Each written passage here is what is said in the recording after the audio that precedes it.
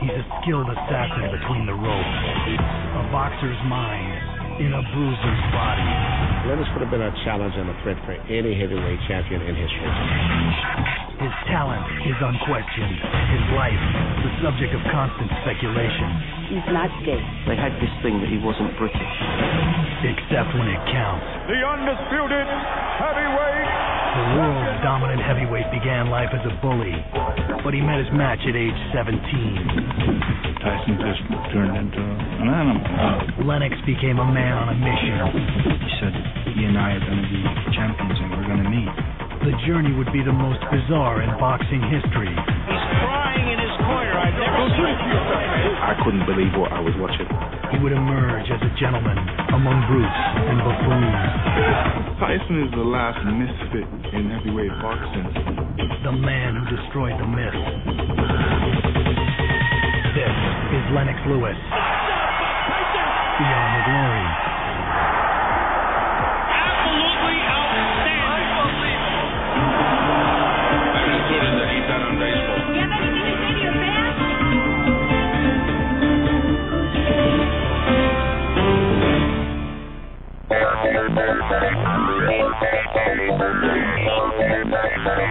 A decade into his professional career, Lennox Lewis seemed to have it all.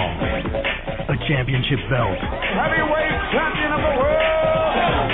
a heavyweight bank account, a near flawless record, but 31 wins had failed to earn him boxing's greatest reward: respect. In every era, there's supposed to be like two boxers that's supposed to really meet. Muhammad Ali, Joe Frazier. Me and Riddick Bowe were supposed to meet. Me and Tyson are supposed to meet. These are the boxers in my era. After being ducked by two of boxing's biggest names, Lewis got his shot at greatness. Evander Holyfield had beaten Bowe.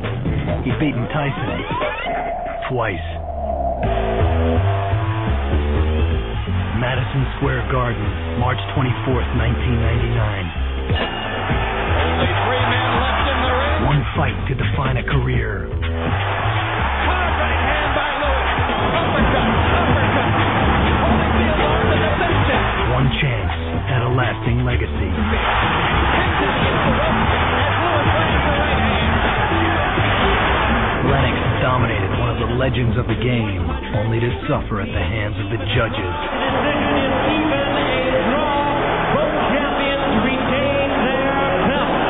I was in disbelief, disarray.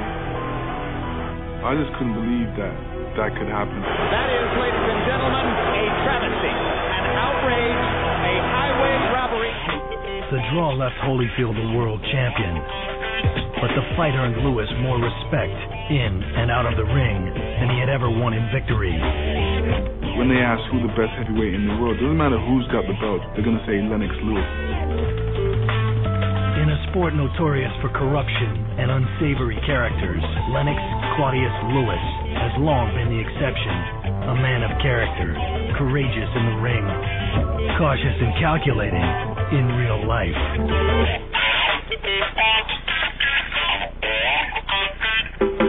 Born in England in 1965, Lennox was a fighter from the very beginning. He was very easy, maybe to pick a fight, you know? Like if he has a toy and some other kids take it away from him, he like to fight.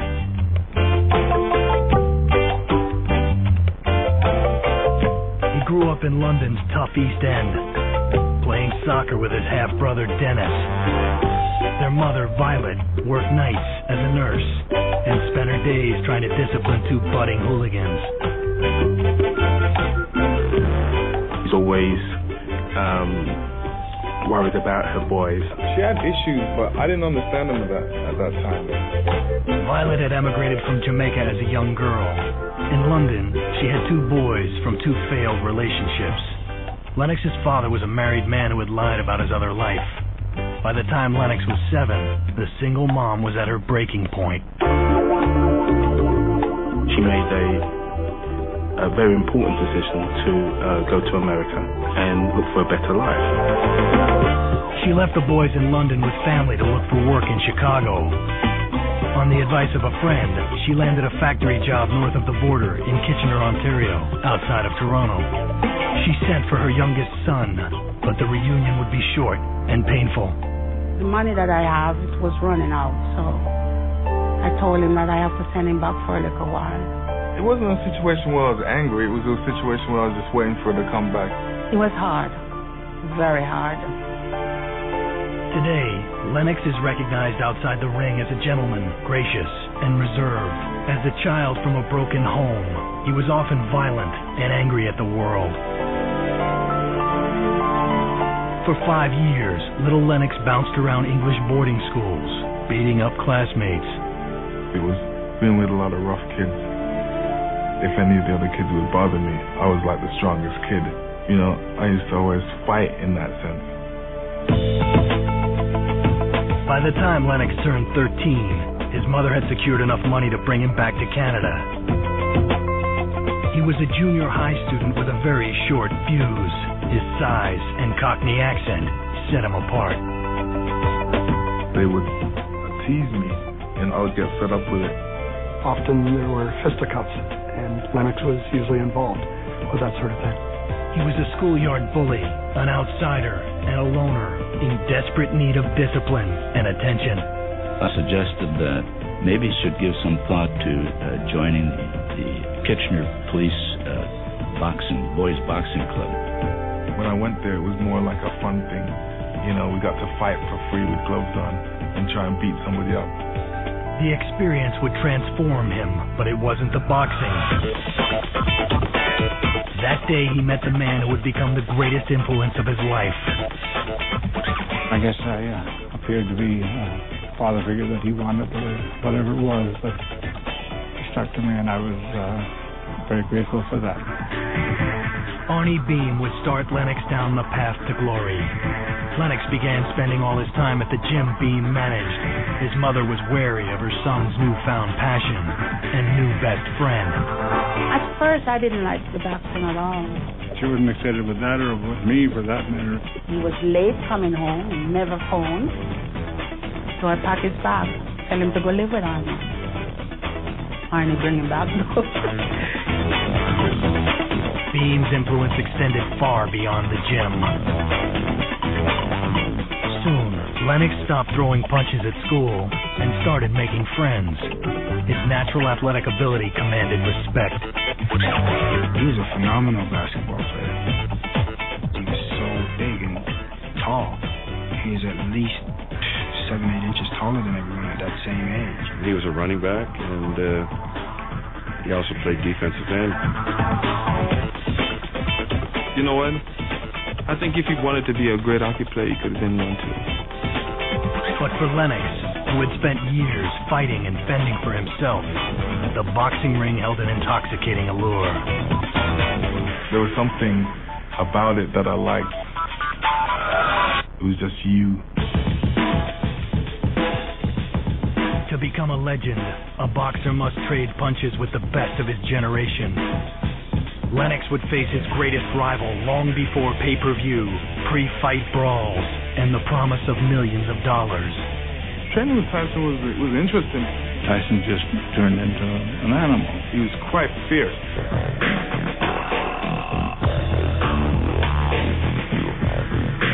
He would become Great Britain's best boxer in more than a century. But Lennox Lewis learned the sweet science far from London's hallowed halls where boxing was born. The troubled teen came of age in Canada under the tutelage of a part-time boxing instructor named Arnie Beam. There are a lot of people who told me I'm wasting my time and that he's not motivated and so on, but they didn't see the man that I saw. I saw the will to win, all of the qualities of a champion. Lennox fought for 3 years without ever tasting defeat. His schoolmates became sparring partners. They could not believe his progress. He hit me to the point where I was seeing stars. I never thought he could ever do that to me, you know.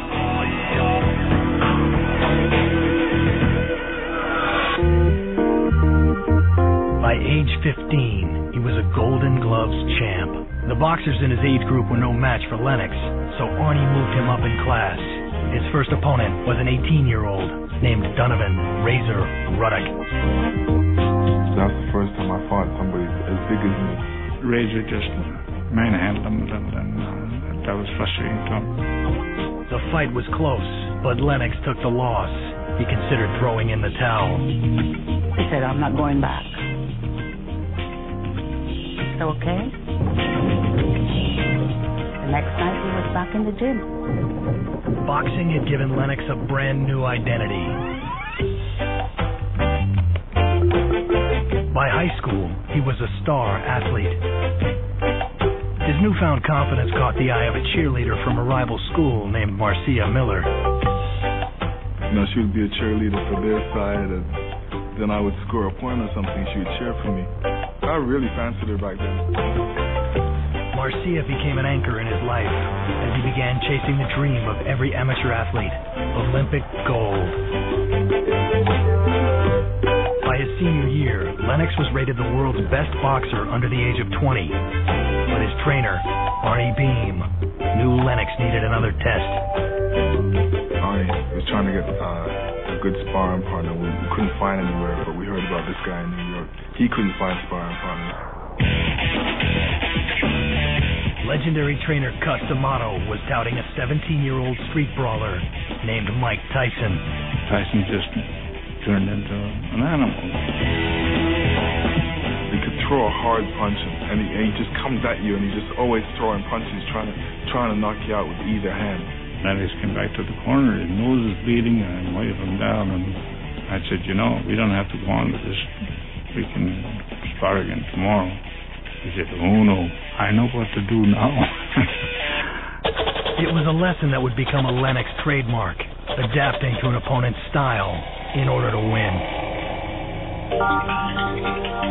By the end of 3 or 4 days of sparring, he had Mike frustrated and under control. And he came back and he had all these pictures, and he said, his trainer, Cus D'Amato, told me that we are going to fight for the world title one day.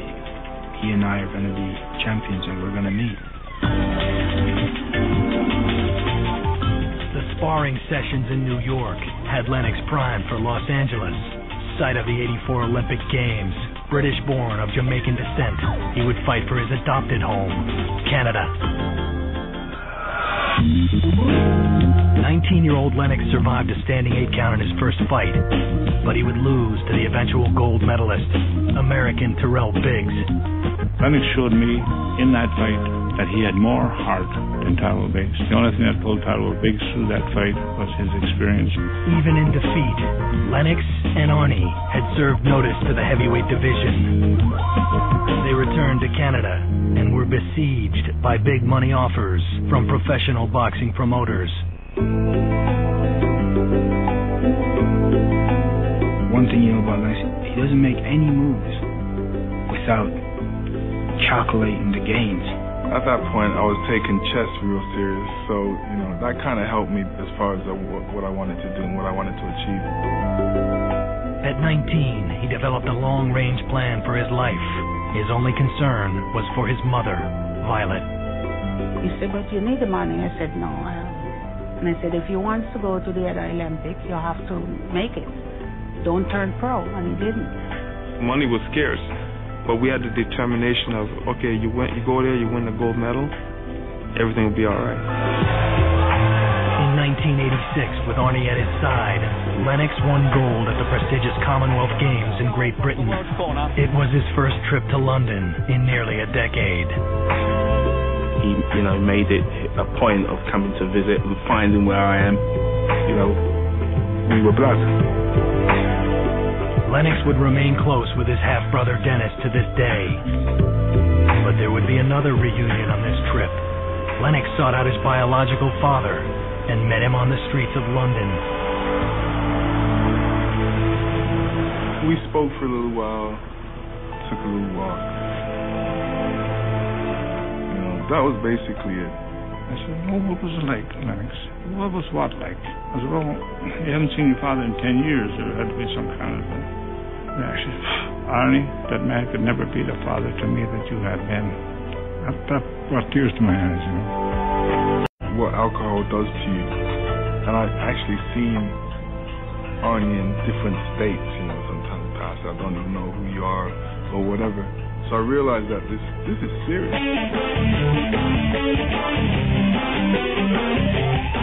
By 1987, Lennox Lewis was a full-time boxer, although still an amateur. He had turned down heavyweight dollars to turn pro for one more shot at Olympic gold. I came so close the first time in '84 in the Olympics. I realized, boy, this is 4 years later. I should be able to win. There's nobody that should be able to step in my way.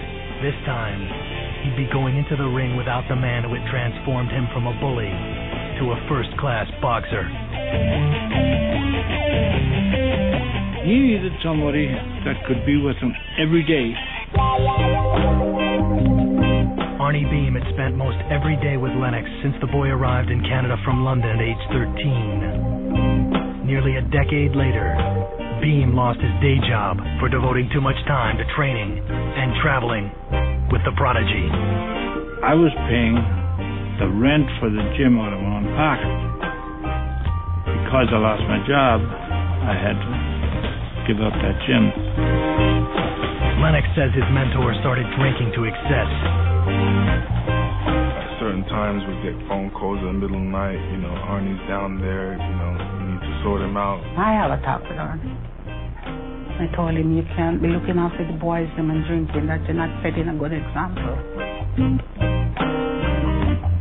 Beam had helped hire a coach for the Canadian national team, Adrian Tedesco. He sent Lennox to train with his friend Egerton Marcus in Toronto.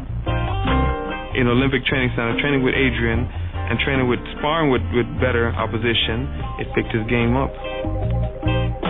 I missed him, but he never lost track of me. He never forgot about me.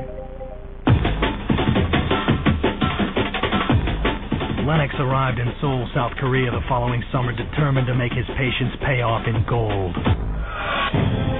He cruised into the medal bout against the favorite, American Riddick Bowe. Bowe got the best of him in round one. Second round, realizing that he cannot win the fight the way it was going, he just physically overpowered our American heavyweight. They were screaming at him in the corner, and Lewis has come out inspired. The referee stopped the fight in round two. And the winner is Lennox. Called me that night, and he said, Arnie, that right hand was for you. I said, yeah, good. I said, but I have a question. He said, what's that? I said, what took you so long? 4 years of blood, sweat, and tears had finally brought Lennox Olympic gold. Came back home, he had the medal. And all I could think of is 4 years before that when he'd come back home from the LA Olympics and he said, I'm gonna win the gold medal, then move on from there.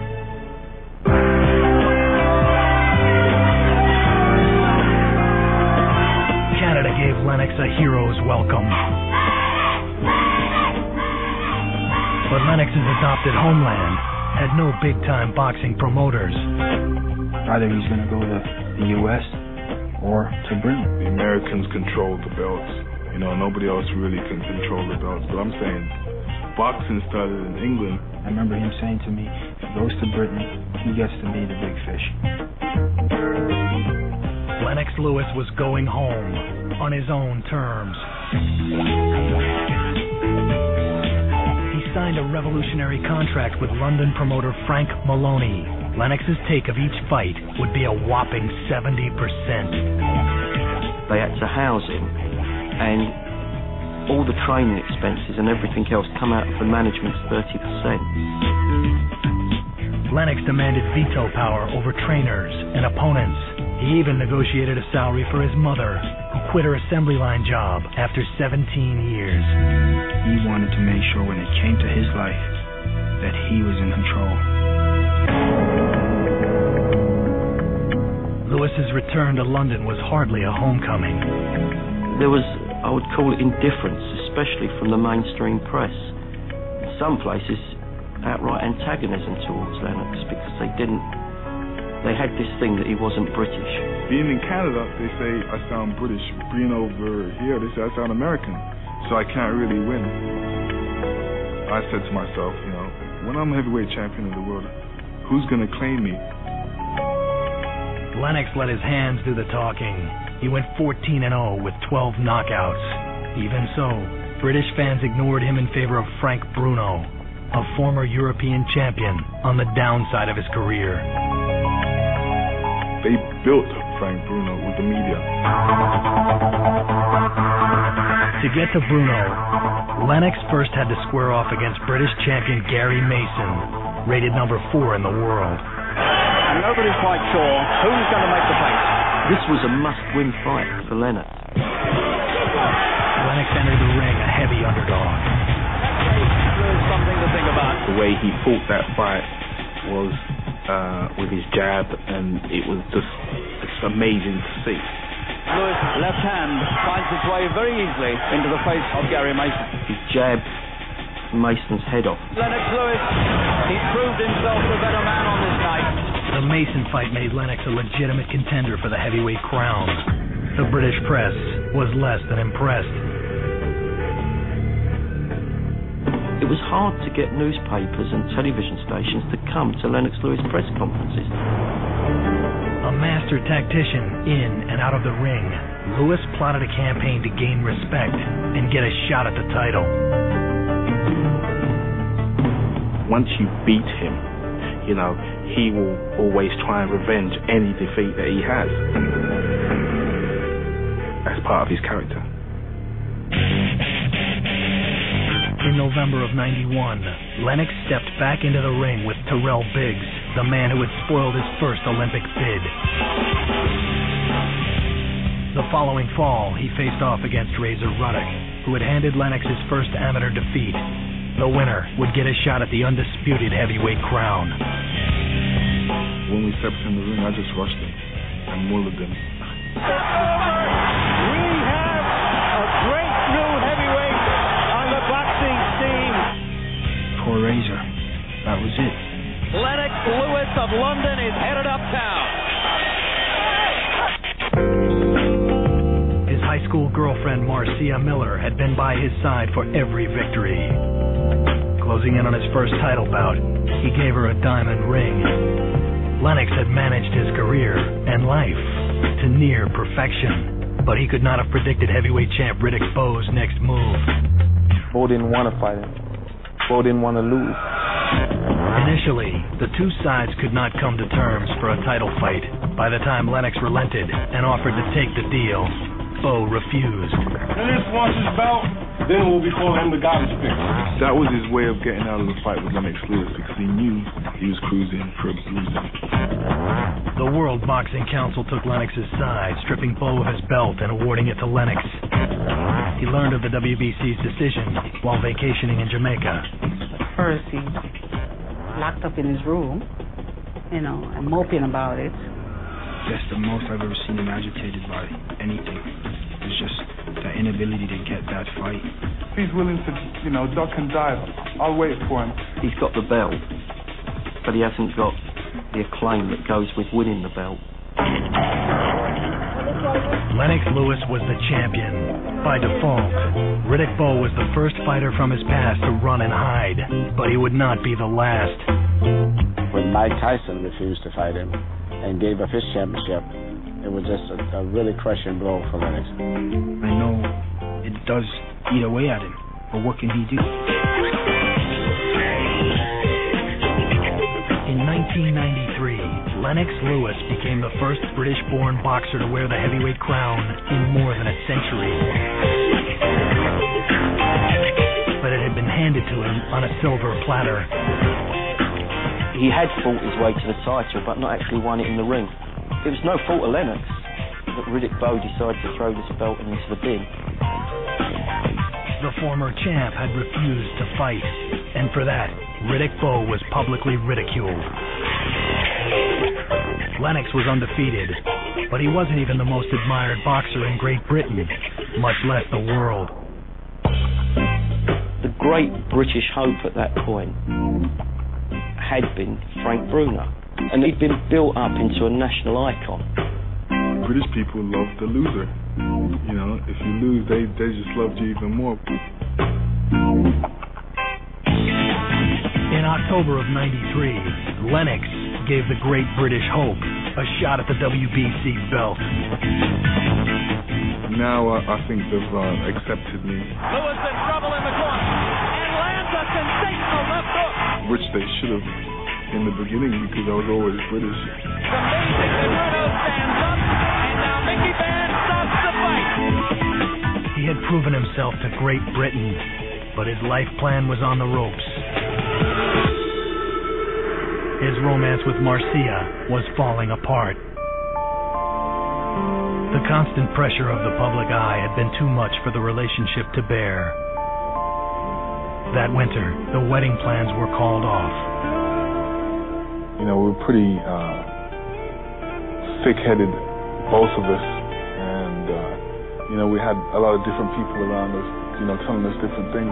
So we kind of like grew apart. Marcia was not in the crowd when Lennox fought a relative nobody, Oliver McCall. I was throwing a punch, he was throwing a punch at the same time.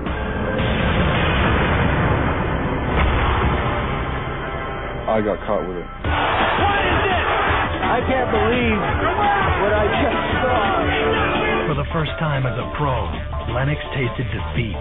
His reign as champ was over. But there were, of course, those that called him to question his right to have ever been champion. Lennox actually turned to us and said, listen,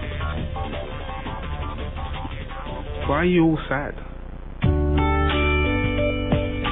It was like a weight was lifted off my shoulders, you know, a burden, you know, all of a sudden, okay, I slipped, you know, I'm not perfect. He lifted everybody up in that room, and we all got up and said, right, let's go, let's get out there. Ever patient, Lennox shied away from the spotlight and waited for a chance to win a title in the ring.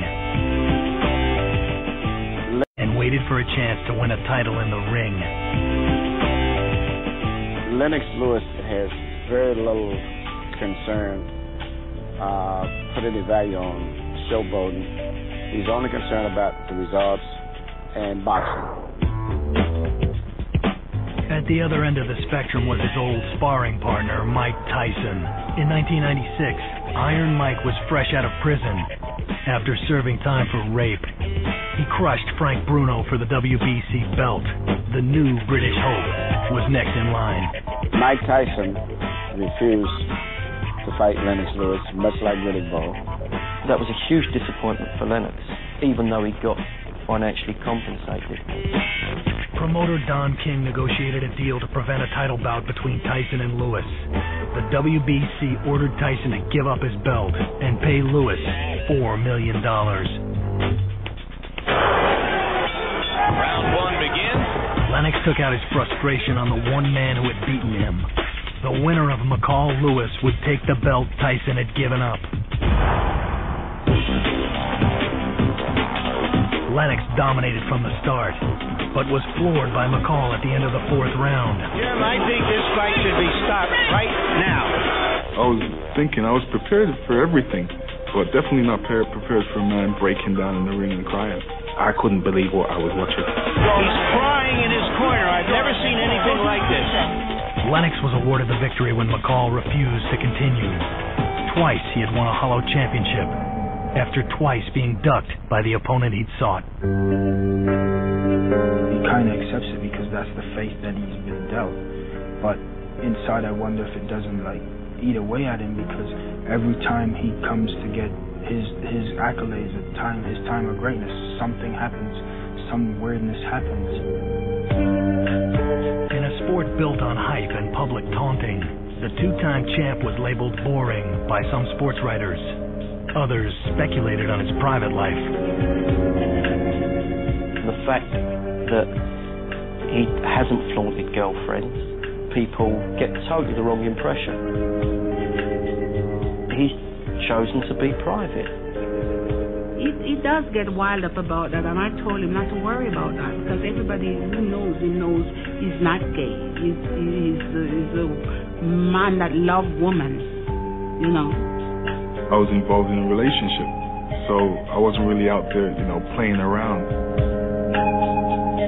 I've gone after the career first, and after the career is finished, I'll go after the family aspect.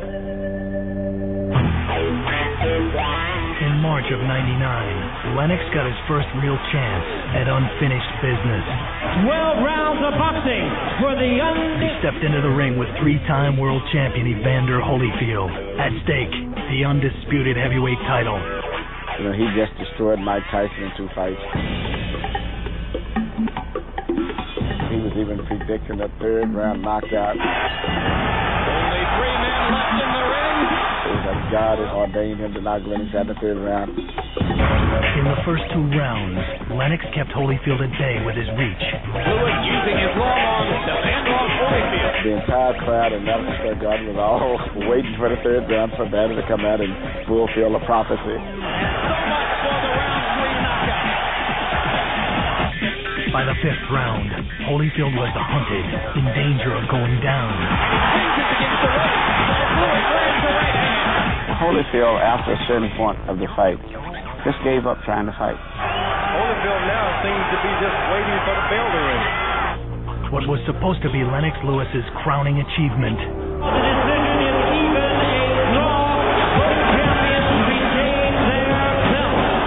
became another black eye for the fight game, and another crushing blow for Lennox Lewis, Great Britain's greatest boxer.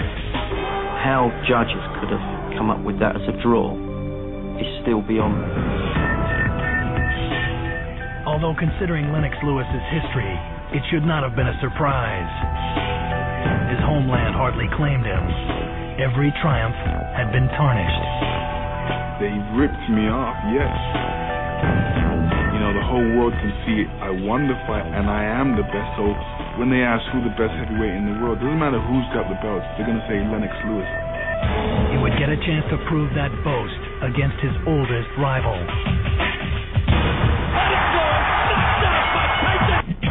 In the fall of 1999, Lennox Lewis had the sporting world on his side for the first time in his life.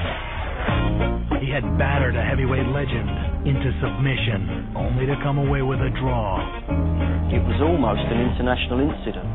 There was even a talk that British fighters or British sportsmen shouldn't go to America again because, how can we get results like this? They're just totally unjust. The uproar helped force a rematch. This time, the decision for Lennox Lewis was bittersweet. The first fight, everybody said, you should have knocked him out. Then I'm going in the second fight trying to knock him out, and that's another mistake. It just makes me look down. When he feels that he's fighting somebody that's a danger, that's good, he goes to another level. I don't think he'll ever lose to a quality fighter. He'll only lose to guys when he's relaxed.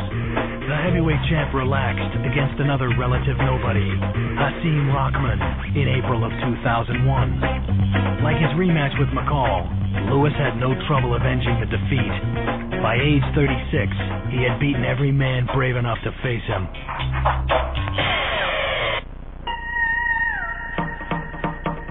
In 2002, Tyson would take the fight he had refused 6 years before. At the press conference in New York, Mike just was there. As he had done to Holyfield in the ring, Iron Mike attacked with his teeth. Mike hit him on the leg. Lennox says, well, whenever I hear him on TV saying he wants to eat me, so I have to take him serious for that. He just laughed at it. But the brawl almost sabotaged the fight. Tyson was banned from boxing in Las Vegas and New York. The last misfit in heavyweight boxing. It would be a great shame not to be able to give him a whipping. The former sparring partners would finally square off in Memphis, 19 years after first meeting. Live from the Pyramid in Memphis, it's fight time! It's almost like an alley fight for about the first minute. Lewis remembers a lesson from long ago. The game plan was definitely for Lennox to clinch Mike and let Mike fight himself. Take shots from the outside, tie him up when he gets too close. As the fight progressed, I was more concerned about the referee than I was about Mike Tyson. Eddie Cotton took away a point from Lewis after the fourth for hitting Tyson in the back on his way to the canvas. I had a feeling that the referee was trying to find a reason to save Mike Tyson at any cost, even if it meant disqualifying Lennox Lewis. The Lewis camp had come to expect the worst from the fight camp. Not this time. Boxing's gentleman champion tamed the monster, Iron Mike.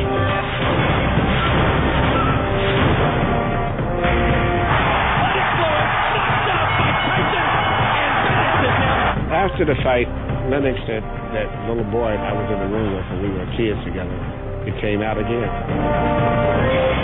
There is nothing left for Lennox Lewis to prove. All that remains is a record of his glory and a debate about his legacy. I would love for history to just speak it the way it is. Reality, I mean, I'm basically making my history. My problem is, will they write it down correctly?